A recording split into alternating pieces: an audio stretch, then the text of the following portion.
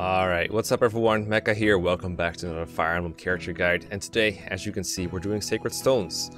Not because Sacred Stones desperately needs a guide, because it's considered one of the easier games, but I figure because it's one of the easier games, it's also a game that people start with a lot, because it gets recommended as a first Fire Emblem, so you might want some guidance into the characters if you're playing the game.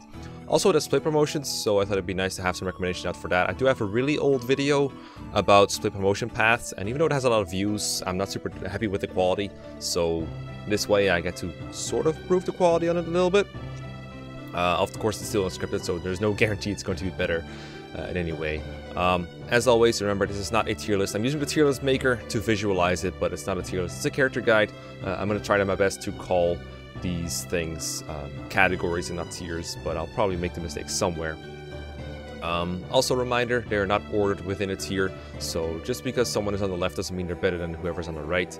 And yeah, other than that, the higher they are, the easier they are to use, except for the special utility tier, of course. Generally what the tiers mean, there we go. Generally what the categories mean is no-brainer means the units are just good when they join and they stay good forever. They might need to keep up to get some XP to keep up, but generally they're going to be really good forever. You can't go wrong, that's why they're no-brainers. Good investments means they're good, but they need the XP to keep up, and they don't start out like stellar like the no-brainers, but they're still, they're reasonably competent when they join. And they stay that way as long as you keep using them. Good no investment means they're good, but maybe not forever, but at least when they join they'll be good, and then if you keep using them they might like fall off a little bit, but for the most part they'll be like pretty good. Basically just pre-promotes, and then Null, who is basically a pre-promote. The OK situational tier is a little different from what I did before. I didn't want to make too many tiers and make this seem more complicated than it is, so OK situational is like a mix of people that I think are okay long-term but not great, and people that I think are okay to use for a bit and then they just, we don't want to use them again. But the main difference between those kind of people and the good no investment is these, I think they feel a fair bit better than the ones in here. You'll find there's actually no pre-promotes in here, only Cyrene. But other than that, it's all promoted units. So units you have like in the early game that are like good for a bit when you have no alternatives. But as you go on, you kind of just want to replace them or leave them off entirely. High effort is units that join underleveled or underpowered or both, and they take a while to catch up. When they do, they're probably still fantastic, and Sacred Stones does offer grinding in the tower and overall encounters, so there's nothing stopping you from catching them up that way, but they'll probably need either that or just significant slowing down in order to feed them kills. Which, is fun. Nothing against people who enjoy that, but I think it's fair to have like a bit of a warning sign on them that says, hey, this is going to take a little while before you can actually make them good. But once they're caught up, the growths on these units are generally fine, so they'll probably turn out right. And if you just want good units to be good at some point in the game, you don't care how much work it is, these units are for you. Training zeros to heroes is fun after all. And then finally, we have the special utility tier. This is where I put the thieves. Again, I'll start with those. If you want to open chests, if you want to steal items from enemies, these are your go-to units, but outside of that, they're not that great for combat. Colm joins early as a thief, and he can be made into something resembling a combat unit. He can support with Nami to get a lot of attack and hit, as well as crits. It's actually full of all of those, and then like some avoid as well. That is a lot of fun. That's the main way I would recommend using Colm if you want him as a combat unit. But what I usually do is deploy him when there's something to steal, or when I want him to open chests. And once Renak joins, replace Colm with him. And also deploy Renak for the Desert Chapter, so you can dig up items with him with a 100% chance, because otherwise you're going to be trying and failing because it's luck based. Other than that, there's not a whole lot of like things for thieves to do. There's actually buyable chest keys from chapter 9 or chapter 10 onward, depending on which route you take. 9 Erica out of 10 Ephraim. So in that sense, thieves are like more useless than ever when it comes to their special utility. But there are some good stealable items scattered throughout the game. There is a energy ring in chapter 7 you don't want to miss. It's on a mage. And in chapter 14, I think on both routes, but definitely on Ephraim route, there's a body ring that you might not want to miss. Other than that, there's not a whole lot of stealable items that are really worth deploying your thieves for. So I recommend not bothering with the thief for most of it. But if you're someone who likes to have these around and you enjoy the class, or you really are insistent on picking locks with actual lockpick users, then go nuts. It could be worse after all. But if I had to rate them on combat alone, I'd put them in high effort probably. So from here, let's just go from the top and make the units less and less spectacular as we go along. So the no-brainers, like I said, no reason not to use them unless you don't like them. You don't have to use these, especially not in Sacred Stones, which is, again, one of the more easy Fire Emblem games. Probably not easier for people who are new to Fire Emblem, like it takes a while to get used to it. This is definitely a game with a learning curve, but Sacred Stone's better to ease into it than any other. Seth is a really brainless unit. He joins pre-promoted as a paladin and he wrecks everything from start to finish. It doesn't matter how far into the game you go, he ruins everything. So his bases are really good for his starting time, but his growths are also really good. The series has a lot of units that have low growth rates that are still pre-promotes, like Seth, but that means they should be worse long term. But Seth is like, no, I also have good growths, so I'm always going to level up well. And I like to feed him boss kills, especially if you want to use him. It's not required, but if you want Seth like the best he could possibly be, then boss killing with him is definitely recommended. But yeah, he ruins everything. So whether you want him to be, you know, a safe crutch whenever things go wrong, or if you just want him to be like a normal member of your army, doesn't matter. I would not recommend soloing entire chapters with Seth unless you're into that sort of thing, because that will, you know, underlevel the rest of your cast, and you might want to train more than just Seth. If you don't, you know, go nuts, you can solo it again with Seth, but I wouldn't recommend it for your first playthrough. Then there's Tethys, the dancer. Dancers, I've said before with Ninian and Nils and Larum and Elfin, that using dancers, it does take some practice before you can actually make full use of them, because they do die to a lot of attacks and they do not counterattack, so exposing them is a risk that you gotta avoid. But the return on using these units is so good that I still put them in no-brainer, especially because they require no training, no investment. It's just you dance for people, they get an extra turn, that gives them more mobility, more flexibility, and it gives you more offense if you dance for like a really good unit. Like let's say you have Seth kill like one unit and then you dance for him with Tethys, and then he kills another unit. That's a pretty good return on your no investment. So I would always recommend you use Tethys no matter what route you're playing or what you are into. She's is really good, but you do have to be careful when using her. These three are a big difference between what we have here, a character guide and a tier list. On a tier list, you know, we argue about which units contribute more over the course of the game, and we take availability into account. So units like these that join past halfway through the game tend to get a worse rating in tier lists because they're not around for the whole thing. So someone like Franz or Vanessa who joins really early is going to be higher rated than these units. But in this, we're just recommending, like, is this character good when you get them or not?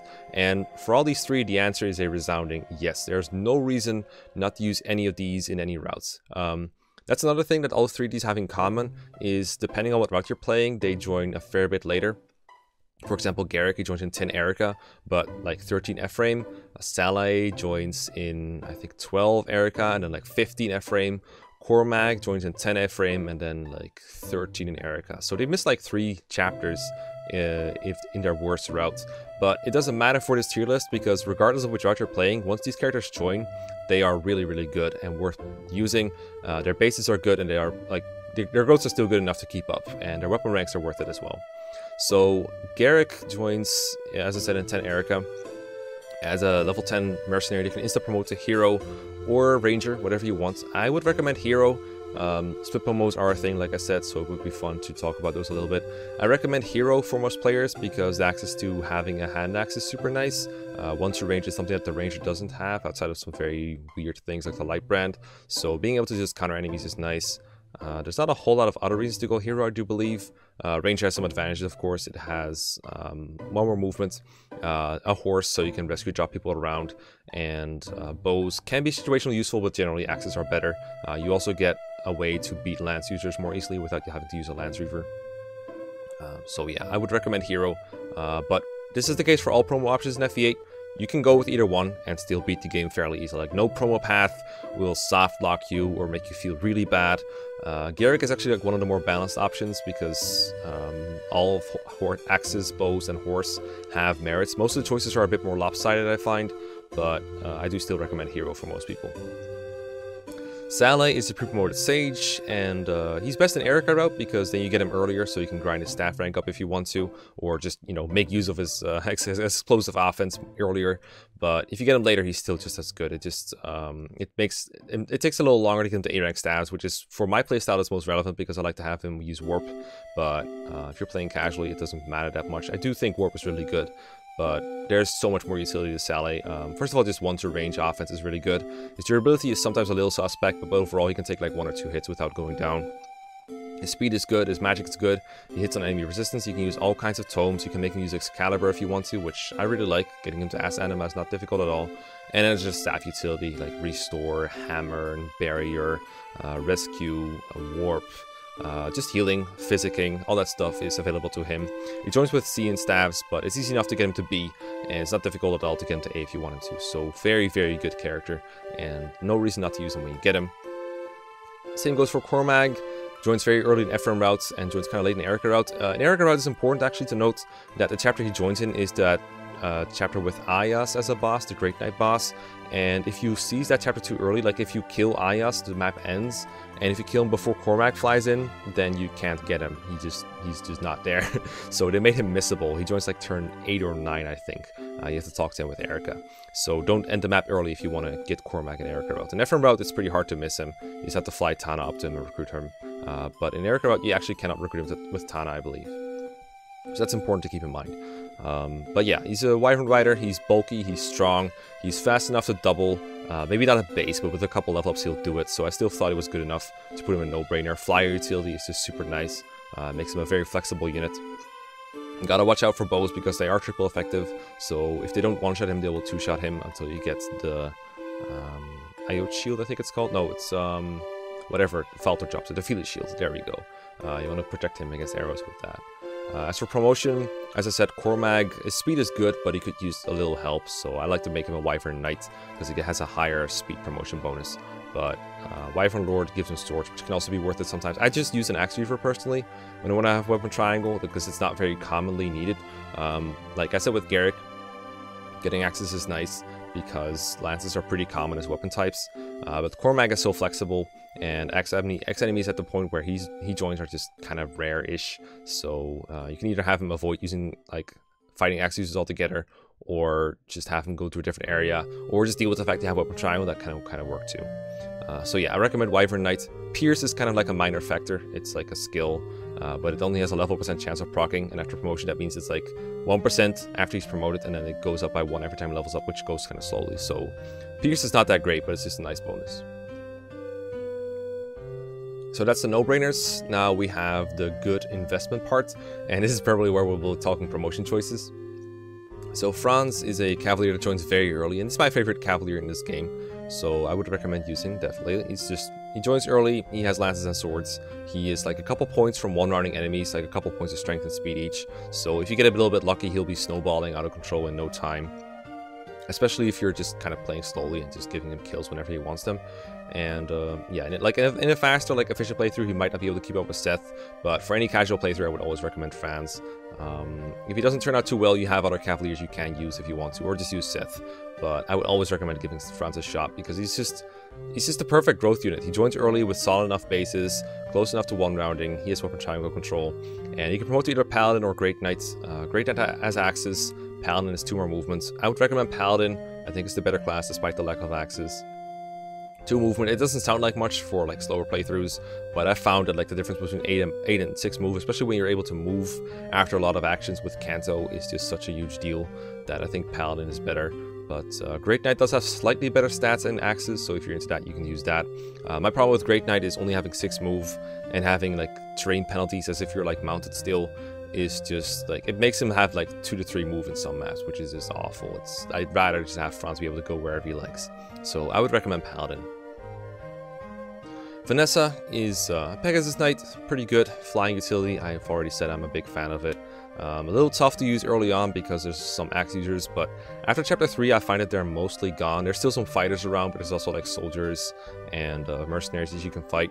Her speed is really good, her other stats not as great. Her luck is pretty good too.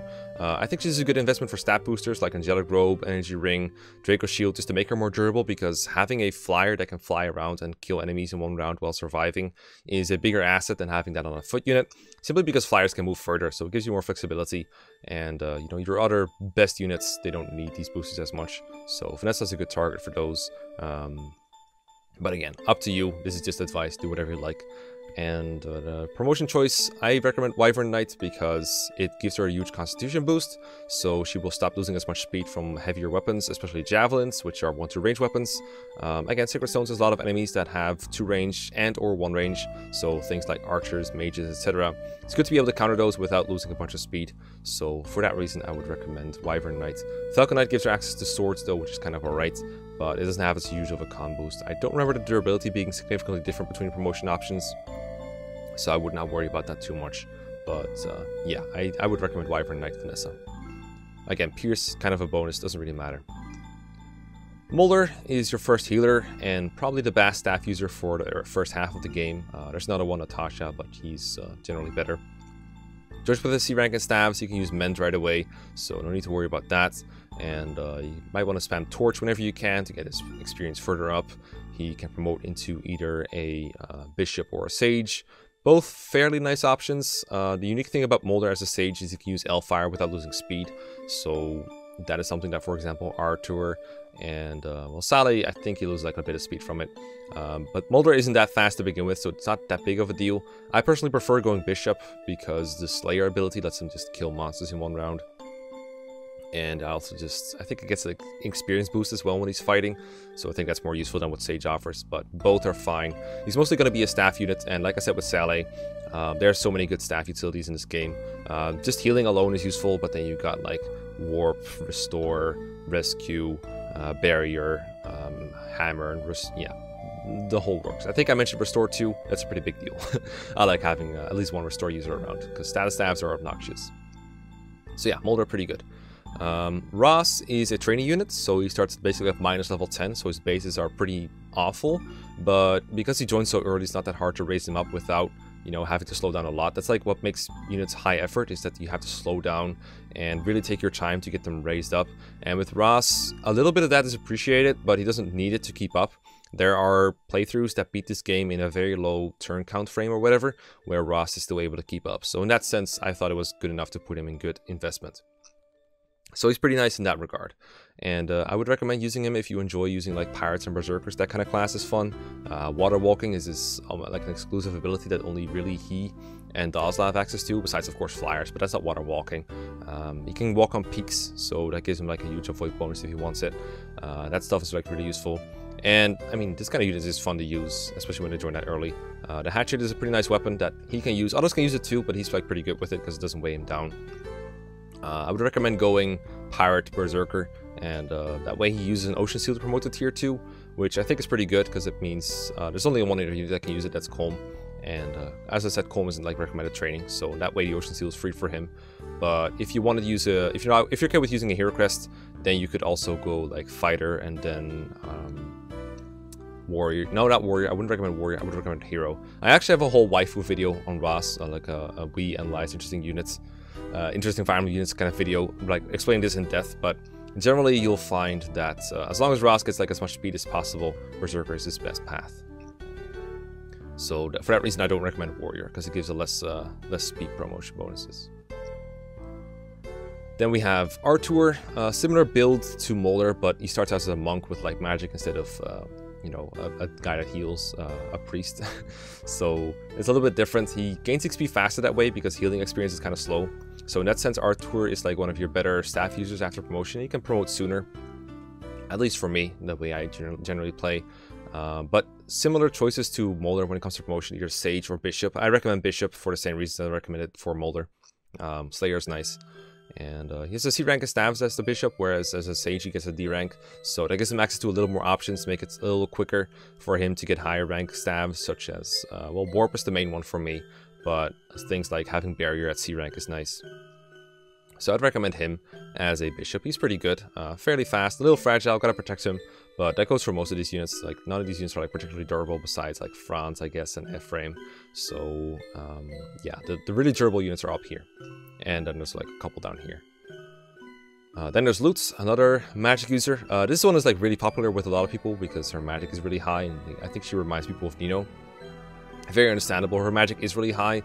She hits harder blow for blow than Archer, but has a little more trouble to doubling. Usually in tier lists and these kind of things, Lute is put like slightly below Archer because she has a lot of things that are just slightly worse than him. So she joins a little later, same chapter, but she joins near the end rather than near the start. Sure, you can recruit her right away if you want to, but that's another story. Lower level, lower staff rank after promotion. She only gets D rank as a Sage and a Mage Knight, whereas Archer can get C through Bishop. Less speed, she doesn't double as often. She's weighed down by fire in addition to just having less speed to begin with. So all those things kind of weigh against her, but that doesn't mean she's like unusable. I still put her in good investment because if you want her to be, she can still be good. But obviously it takes some time. But there's still staff utility to look forward to. I recommend Mage Knight for Lute because it gives her 7 move rather than 6 and a horse rather than no horse, so she can be helpful for rescue dropping. She can just kind of, like after promotion, she'll probably one-on enemies because her speed is good enough to double. And as long as you take care of her durability a bit, she's not going to die. Like she's like, I would say she roughly has like Sally level durability after promotion, which is like not great but not terrible either. Good enough to get by, especially with 1 to range, which means you don't take a counter and enemies are kind of incentivized to not attack you. What else is there to say? I guess as a Sage, she does have higher magic cap. It actually takes a long while for that to be a factor, so that's why I think Mage Knight is a better choice. I already know, like any video about Lute, people in the comments will say go Sage, higher magic cap, 30 magic is better than 25, but until like very, very late into the game, it's not going to matter. And at that point in the game, you have Excalibur and you can like one-shot everything anyway, so it really isn't that significant. If you're going to like the creature campaign, which this video is not aimed at, then Sage is like an option because you get like light magic, and higher magic cap is more important than the higher movement, because in the creature campaign you can like infinitely move boost anyone. So if you're one of those people that wants to go for creature campaign things only, then yeah, Sage is going to be better for you after the game is over. I still think that during the game Mage Knight is better, but the difference is so small for casual playthroughs that it doesn't really matter. Again, this is just a recommendation. Then there's Ephraim, one of the stronger lords in the series stat-wise. He's very fast, but most units that are fast have low attack power. Like they tend to be like Myrmidons with low strength. Units like Joshua, Marissa, Erica. Ephraim is like, no, I use lances and I have good strength, so I just want to run things now. I like to say that Ephraim is like a raven with lances from FE7. So yeah, that makes him really powerful. He doesn't get to promote until very late into the game, and he only has 1 option, so that's going to be a very short discussion. But yeah, if you enjoy using Ephraim, you might want to go Ephraim route because you get to keep him for longer. Ephraim route is harder, of course, but Ephraim is also better, so it kind of evens out almost. Very, very powerful unit, not afraid of anything, kills everything, doesn't pick fights he cannot win. Regin Leaf is his personal weapon. He just OHKOs any mounted unit or armored unit because it has high might and triple effectiveness. Just kind of obliterates everything. Even units that are not weak to it will just kind of die most of the time because Ephraim is fast and Ephraim is strong, and that weapon is pretty good too. So yeah, always use Ephraim. He's ridiculously good. I would almost put him a no-brainer, honestly. But yeah. Then Tana is a Pegasus Knight, and she's a good investment. She's somewhat close to being an okay situational because she does join underleveled, especially in Ephraim routes, but flyer utility is so good, and her growths are really good as well, and her bases are good for her level, so I would say she's like a little too good to put down there, but just be note, like she does join a little bit underleveled, so keep that in mind. But still, good Pegasus Knight, same class options as Vanessa. Wyvern Knight recommended, but can't go wrong with Falcon Knight. The class is just really good in general. Good attack power once she's like able to grow for a bit. She does have like an okay strength growth and a good base for her level. It just takes a while for her to catch up. Like she joins at like level 4, where other units might be like level 10 to level 15 somewhere, maybe even promoted if you gave them an early-ish promotion, which I would sometimes recommend actually. I would recommend promoting it around level 15. That's when XP gain kind of slows down. So yeah, keep that in mind. Myr, also a unit you usually put low on tier lists because of her low availability, but if I've learned anything during my draft races, it's that Myr is just a really good endgame feel-safe to have. This game doesn't really have a Goto like Athos from FE7 that joins late with really good stats, but it does have Myr, who, I mean, her bases aren't fantastic, but the Dragonstone boosts kind of put her on par with your other units, and then some level ups with her really good growth will get her there. And she flies, only with 6 move, but she does fly. And she has like really good defense growth, like 105, 50% I do believe. And, or like maybe 105, but either way it's like really high. and then her Dragonstone just makes her like super durable against like magic especially, and she's effectiveness against monsters with her Dragonstone, so she OHKOs most of those. No one to range, but still anything that attacks her and gets countered just kind of evaporates and dies. The only thing you kind of have to keep her away from is Druids with Luna, because they will bypass her high defense, but other than that she just has really high stats. She's kind of bad against one of the last bosses, the guy, I'm not going to spoil his name in case you're playing for the first time, but he can OHKO her because he also pierces defenses, but she's really good against like the semi-final boss and then the ultimate boss. So if you want to like feel safer character against those, then she's really good. You don't have to use her, like you can use other people too, but I've always found her like really effective against those because of her high resistance and her high damage output. So yeah, I enjoy using Myr. Only 50 Dragonstone users, so you have to like not use her for everything, but 50 uses goes a lot, like it goes a long way. You can't hammer in it, but it's so many users, it's really hard to run out unless you try. So I recommend keeping like maybe 10 users around if you're not sure. But generally, yeah, go nuts with Myr. She's super fun to use, and definitely a worthwhile investment. It does take investing because her bases are low, but she grows really quickly. Like she gains EXP like an unpromoted unit or something. It's crazy. She's really good. Next up, I got some units that are good for no investment, but they're not as good as the no-brainers, and they're also not as good long-term as these guys. So they're just good for a bit, and then at some point you should probably dump them, or they just don't have that high of a peak. Anyway, Dazla, Berserker, joins around the middle of the game, both routes, and not as great as someone like FE7 Hawkeye or even FE6 Gonzalez, because he's just not as ridiculously strong. Only 50% crit bonus, and his bulk is less, his speed is less. Everything about him is just a little less, but nonetheless, the class is good. Axes are good, crit bonus are good, and he still's got like some decent HP and strength. His main problem is his speed. He just doesn't really double anything that's not super slow. The things he does double though, he like demolishes. And if you have a killer axe for him, which I looked it up actually, on every route he gets a killer axe around like when he joins, because you have one from Gib. But on Erica routes, it's just not there for a while, I think. I looked at triangletech.com, and the only killer axe you get is like Tipper 14 or something. So that kind of sucks. That means he's kind of stuck with like a hand axe and an iron axe basically as his best weapons, which is not a great sign. But he doesn't have the power to make it work. It doesn't have a pretty good script. Also B rank axes, so it takes a while to hit S rank axes until you get the, unless you use the devil axe, which is just a risk in and of itself. But yeah, poor bulk. Against magic especially, but sometimes physically as well, because of the lack of avoid and the lack of, you know, well, dodging mostly. Sometimes getting doubled by like fast sword users can be a problem too. So not ideal, but too good to put in okay situational, I think. He's still like a decent filler for like a couple chapters at least. For example, in chapter 12, Erica, with all the mountains and stuff, it's nice to have him around. Dusel is really good on Ephraim routes, and then kind of like an okay late game fit on Erica route if you need one, but generally not as great. But on Dusel, on Ephraim route, I actually really like him, because he joins like very early in chapter 10, and I know I said availability doesn't matter, but that gives him a lot of chapters where he's a good deployment choice, because you don't have as many good late game units yet. So for pretty much all of the mid game, he's a pretty good filler.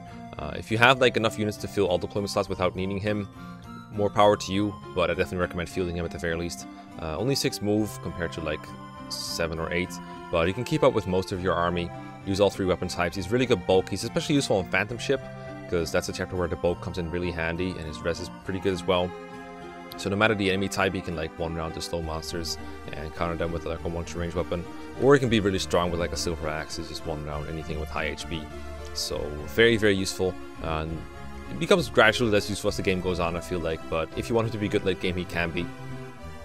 He's a pretty good candidate for the Garm, the S-rank axe to get +5 speed, and brave weapons also help him double when his lackluster speed kind of comes to bite him. But yeah, really good bulk, really good strength, and pretty much no investment required to make him good. So use him however long you feel like he's useful, and if you want to drop him afterwards, go ahead.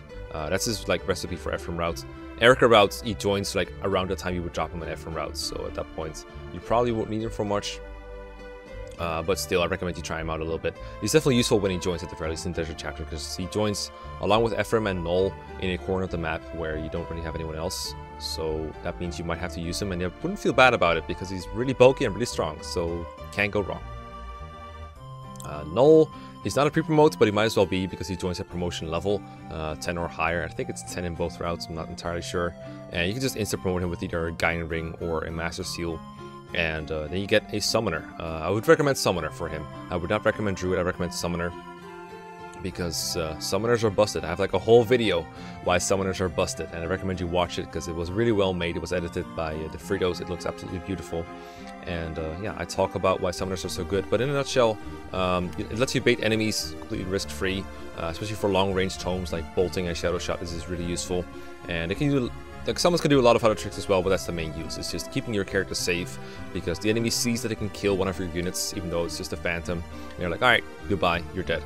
And yeah, you keep summoning infinitely useful soldiers. Only one at a time, but still, that one at a time can just save your butt. So yeah, insta-promote him, don't bother raising him, his combat is terrible. He's got good magic, but then his speed is average, and then his luck is awful, so he can get crit by anything. His defense is horrible, so yeah, don't fight with Null unless you absolutely have to. He can one-round like Armor Knights, but that's about it. Nothing else about his combat is really good. Just summon every turn. If you already got a Phantom out, maybe use him to heal someone with his E-rank stats, but just don't worry about it. Just summon with him. Useful in almost every chapter from when he joins to the end of the game. But if you ever feel like you don't need Summoner for that map, just feel free to ditch him. Then there's Inez, a sniper, mostly useful in Erica route because he joins like significantly earlier. Like, I think this is the biggest gap in the whole game for like availability, because Erica route is like joins chapter 10, Ephraim route he joins chapter 15, and he's mostly here because he's a nice filler for the first couple chapters he's around in Erica routes, like 10 and 11 and 12. They're like route maps. He can be useful to shoot people through walls. The lack of a counterattack at close range is not great. It doesn't make him very useful on enemy phases, but it can be nice sometimes to have him counter like enemies that have 2 range only, or use like a longbow. 8-rank bows is kind of nice, gives him access to silver bow that he joins with, so he can like have a lot of attack power. But eventually your audience will be more useful, so I don't recommend him for very long. But as long as you find him useful, feel free to feel him. The stats are not bad. And Ephraim route he joins like in chapter 15, and he's only useful for his joining chapter. And after that, I just don't feel like he really has any purpose. At that point, like a 6-move guy that can only use bows is pretty much outclassed by most of your units.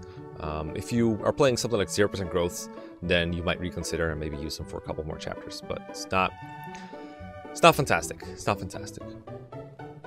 And then Orson, the ultimate no investment ditch after you're done with him thing, because game kind of forces you to only have him for 5x. So yeah, trade away his weapons if you haven't already, because he's not going to be around for very long.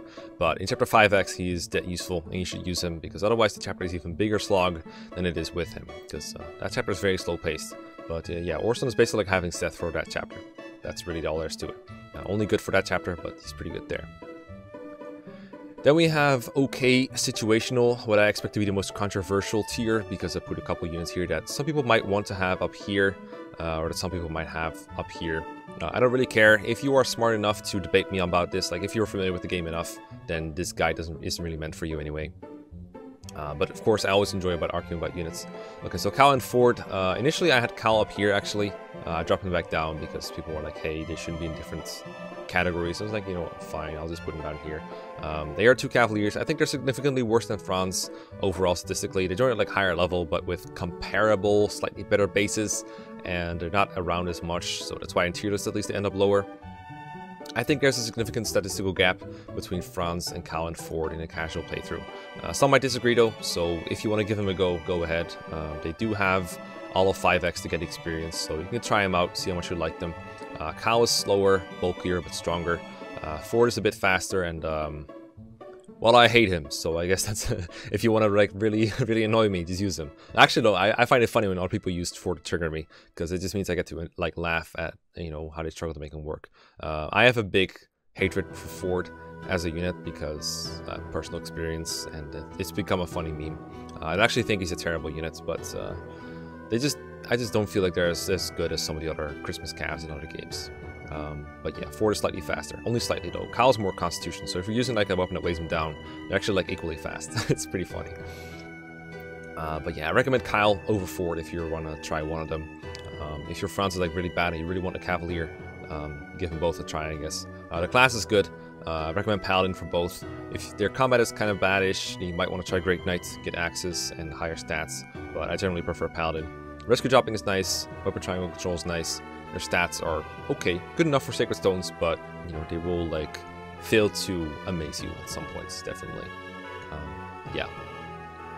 Puck forward. Erica is the lord of the game, like the first character you get basically, and she's like, when you get her early on, you can only compare it to Seth, and that's not really fair. On the whole, Erica is like useful early on, I think, which is why I would call her situational. As the game goes on, other people get to promote, she doesn't. That makes her less useful, less movement than most people, only able to use swords in a game where most enemies use lances and have some kind of weapon to range. So the only weapon type that Erica likes facing is like axes, and then preferably not hand axes.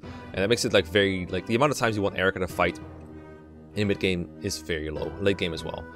She does promote eventually in before chapter 17, so at that point you do have a horse on her and a pretty good personal weapon, in addition to the one she already has. Rapier is nice sometimes, it can one-round armor knights and cavaliers. She double attacks, which she usually does because she's kind of fast. If you're familiar with Lyn, she has a familiar stat build, like a similar stat build. Just not, the animations are less cool, but it's still a similar stat build. So yeah, fairly good in the early game for killing brigands and just being fast. And a rapier occasionally. Mid game I would just like kind of leave her off, and then late game you can promote her and use her again if you want to. Not required even if you're playing Erica out, but sometimes it's useful to have Stranger or Lord. It depends on your playstyle and what you're comfortable with. If you would like your Lord to, you know, you don't want to have to protect her all the time, then by all means just keep training her. I generally find it more of a slog to keep training her, and easier to just keep her out of combat. But if you want to, you know, have an easier time protecting her, then maybe it's better to train her. Up to you. But it's not highly recommended because she's not that good. But she's not terrible. She's okay. That's why she's an okay. Gilliam, Armor Knight that you get in the early game. Useful when you have no other deployment options, so you kind of have to deal with him. And you might like him, you might not. He's like, if you're expecting FE7 Oswin here, you're going to be disappointed because his defense is significantly lower, and he's just, yeah, that's his main problem. His strength is also a bit lower, so he's not going to be as fast as Oswin. He's a worse version of him, but I mean, isn't everyone be a worse version of Oswin in some way? Gilliam still kind of gets the job done as long as you're not fighting like an axe user with him. He's still got more bulk than most early game characters. He still 2-hit KOs most enemy types. And other than Seth and maybe Franz, there isn't really that many people who can take a hit in the early game. You got a lot of squishy units like Naomi, Lutz, Artur. Vanessa isn't that durable either. Ross, before he's trained, is not that bulky. I guess Garcia can take a hit, and that's about it. So occasionally I find Gilliam's bulk is pretty useful in the early game, and then if you enjoy using him, you can keep using him. One great thing about Gilliam compared to a lot of other Armor Knights is he does promote into Great Knight instead of General if you want him to. That's the class promotion I would recommend for him. Great Knight, because you know, extra point of move, still the same weapon triangle control because both Generals and Great Knights get all weapon types in this game. And General has better stats and Great Shield, but I think those are like very small differences overall. Great Shield is enemy level %. But it's only really significant against magic users, so you shouldn't rely on it anyway. Great Knight is just nice because it has a lot of bonuses you can rely on, such as the ability to move after trading or rescuing, taking and dropping, that kind of stuff. The extra point of move is just more useful as well, because the lack of mobility on Generals can be kind of a problem. But again, you're not forced to do anything I say. If you enjoy Generals, and if you like their animations in GBA, who doesn't, then go ahead. I will admit that Great Knight animations are very stupid. So go ahead, use General if you want to. I recommend Great Knight. Then there's Garcia, and he joins along with Ross. He's a fighter. One of the better fighters in the GBA series, I think. He's not great, but he's alright. That's why he's an okay. In the early game, he's actually like one of the more powerful characters you have, just based on raw strength. The fact that he uses axes and has a high base strength. It's not like as strong as Seth, but he does more damage per hit than like Franz and Vanessa and all these other people, really. So that's pretty useful. You can one-run the monsters in Chapter 4 if you want him to. You can one-run soldiers, and you can like 2-hit KO most other enemy types. His bulk is less good than Gilliam's most of the time, other than against like axe users that double Gilliam, but those are a little rare. So if you need someone to take a hit or two, he can be your man. So he can be pretty useful for that. Once ranged with the hand axe is pretty nice too. If you're not training Ross, you can give him the hatchet, have an accurate option for him, in case he needs to do a little damage, but very accurately. So yeah, if you enjoy using him after that, you could, you know, keep training him. I would promote him to hero if you're doing that, because that way you get +2 speed, and that's the stat that Garcia has the most trouble with long term is speed. Like in the early game, I think he has 6 base speed. It's the same as Dorcas in FE7, which is good enough to not get doubled most of the time, and good enough to double like really slow enemies like knights and soldiers and those Renavants. But that's about it. Maybe some what are those called? Bone walkers, maybe. But in the mid to late game, you need a bit more. So I would recommend promoting him to hero, maybe giving him a speed wing if you want him to double.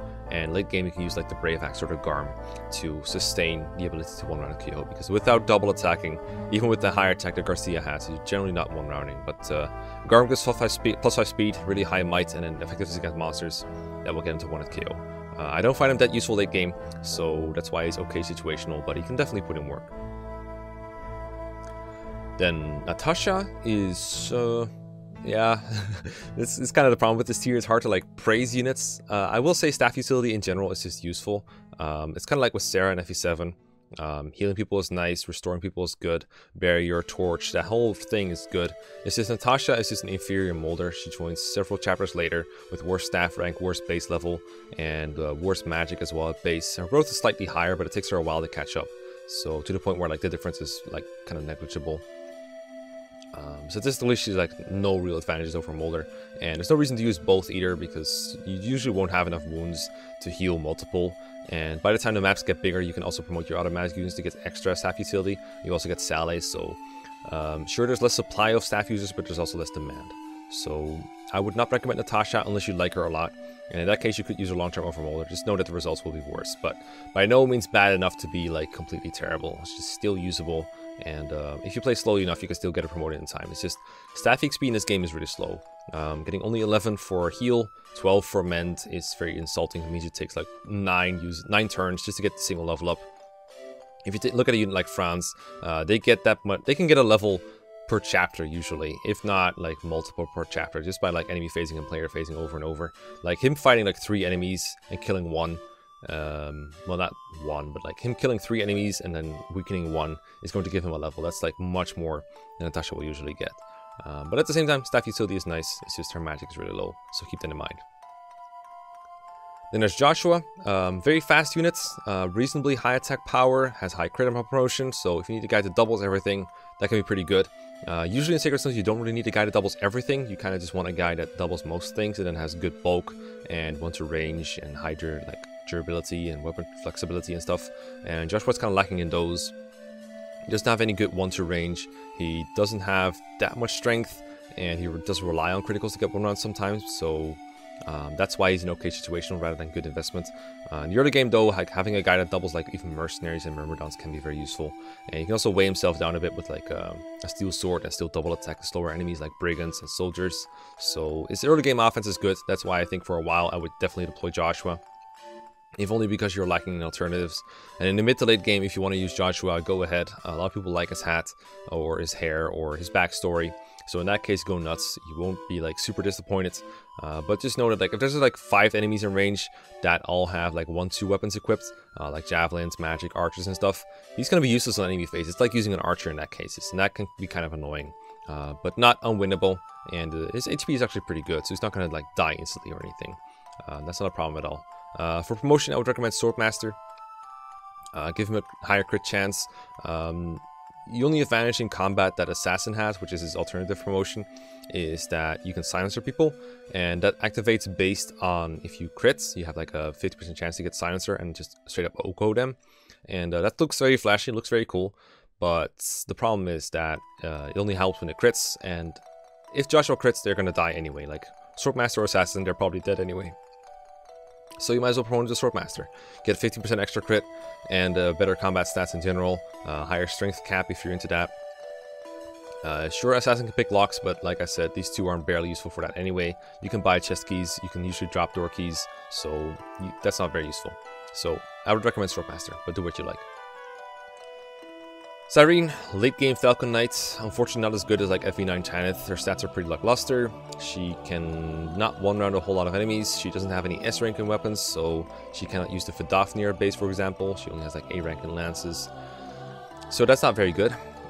She's still useful for ferrying people around. I enjoy deploying her in chapter 20 in particular to carry people over the huge amount of terrain. That is very situational though, which is why she's an okay situational.